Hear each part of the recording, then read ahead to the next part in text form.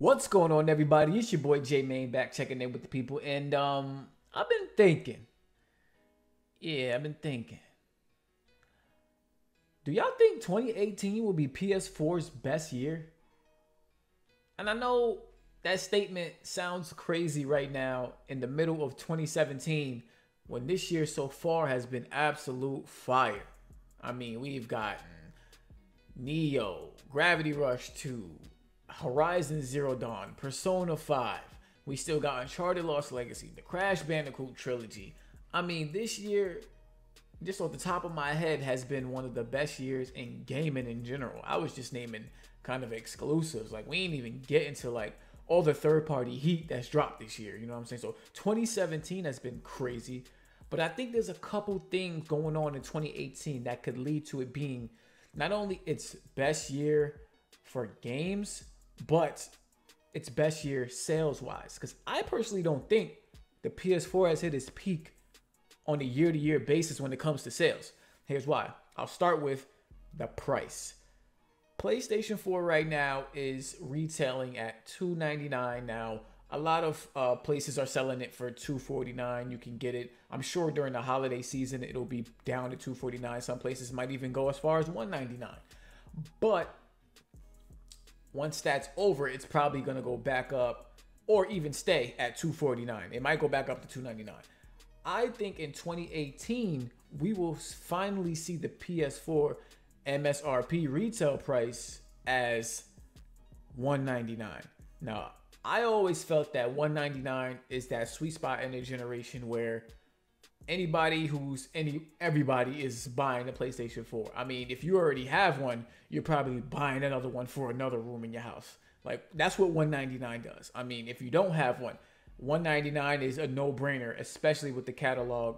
To me, personally, it's a no-brainer now at $249 or $299. But $199, of course, is more appealing. So with the catalog it has at $199 already is going to be off the chain. Now, moving on to the games. For me personally, PlayStation 4 has some games I've been looking forward to for a very long time. Now, I'm going to start with Spider-Man because I'm a huge Spider-Man fan, my favorite superhero, and I love the Spider-Man games. But when I found out that a new one was coming out, off the rip, I was hyped because, like I said, I'm just a big Spider-Man fan. But then I found out that MaNiiaC Games was making this new Spider-Man. And that right there, I mean, I love MaNiiaC Games from everything they've done with Ratchet and Clank. Even Sunset Overdrive, an Xbox One exclusive that if you have an Xbox One and you haven't played it, you need to play it. It's one of my favorite Xbox One games. That game is lit. But they're doing it. And to me, they nail gameplay. All their games are fun to play. They are good with making things feel, I don't know, I say like not too serious. You know what I'm saying? They don't take their stuff serious. And to me, Spider-Man is that kind of character. While he can get serious, a lot of times he has this little quips and he's joking around with people. And, you know, he's kind of up and down. But I think MaNiiaC can nail that because they know how to get serious. And they're very good at, you know, characters that are joking around with, you know, the situations that they're in. We saw gameplay. The game looks beautiful. And Spider-Man is a household name. So being that it's going to be only on PlayStation 4, which I believe it's going to be like the only Spider-Man game that was exclusive on PlayStation ever, that right there alone is probably going to get people to buy a PlayStation 4 just to play Spider-Man. And I'm going back to what I said about $199.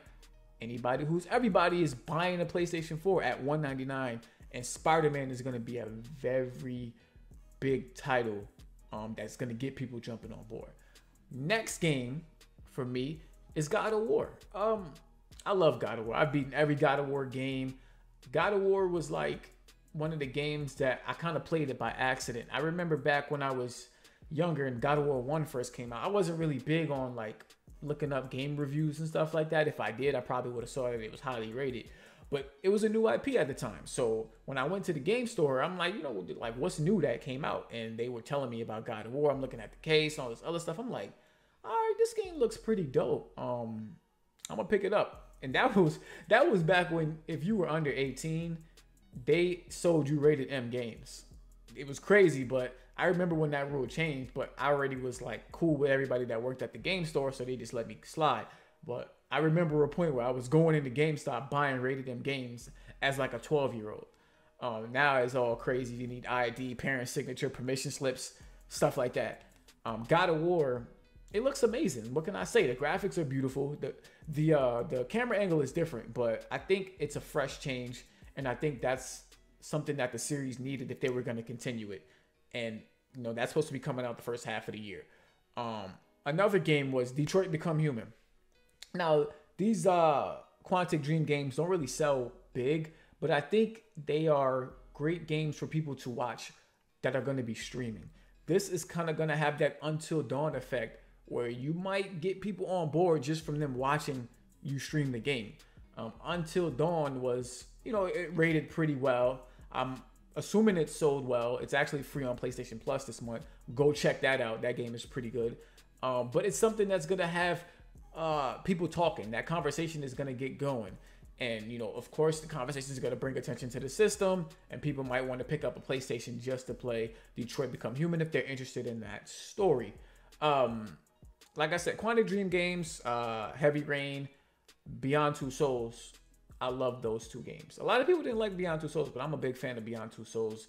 And Detroit Become Human looks like it's up that same alley where you have the choices. Some people have been hating on Detroit Become Human, but I see them play every Telltale game. So I'm just questioning, like, I know Telltale games, some of them stories are amazing, like The Walking Dead, but come on, Detroit don't look bad at all. It visually looks way better than anything Telltale has coming out. And, I think the track record from Quantic Dream kind of speaks for itself when it comes to delivering a pretty dope story. So I'm excited for that. I think that's going to be great in this catalog coming up in 2018. And then last but not least is Days Gone. Days Gone, a zombie game, open world. Some instances it favors The Last of Us, but I think it's going to do enough stuff different, hopefully, to separate itself. I still think they need to show us more different. Like, I think that bear at the end of the last trailer that came out, I thought that was something different. Like, seeing big, large animals that are morphed into, like, freakers is what they're calling them, or zombies or whatever. Like, having battles with those kind of things are, to me, what's different.